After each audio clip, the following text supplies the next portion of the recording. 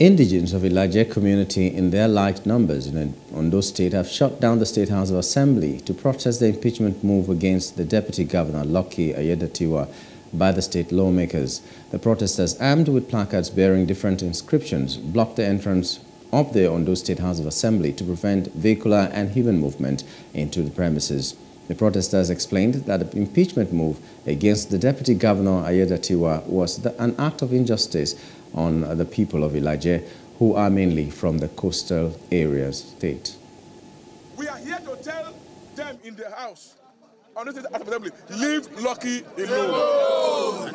Don't tamper with Ilaje mandate. Don't tamper with Ilaje mandate. Don't tamper with Ilaje mandate. APC chairman Aiyedatiwa, all Ilaje voted for Aketi and Aiyedatiwa.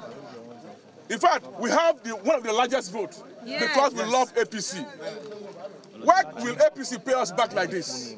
APC chairman, please talk to the people in the house. They are all APC members. Brothers are killing brothers. BKB now can pass. They are planning to make sure that no larger person is able to come out. Hello? I want to encourage every party to please be at peace. Let peace reign in the state.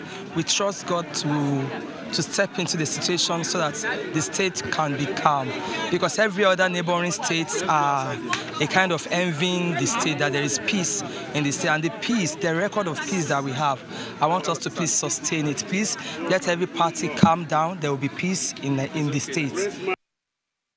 Hello, hope you enjoyed the news. Please do subscribe to our YouTube channel and don't forget to hit the notification button so you get notified about fresh news updates.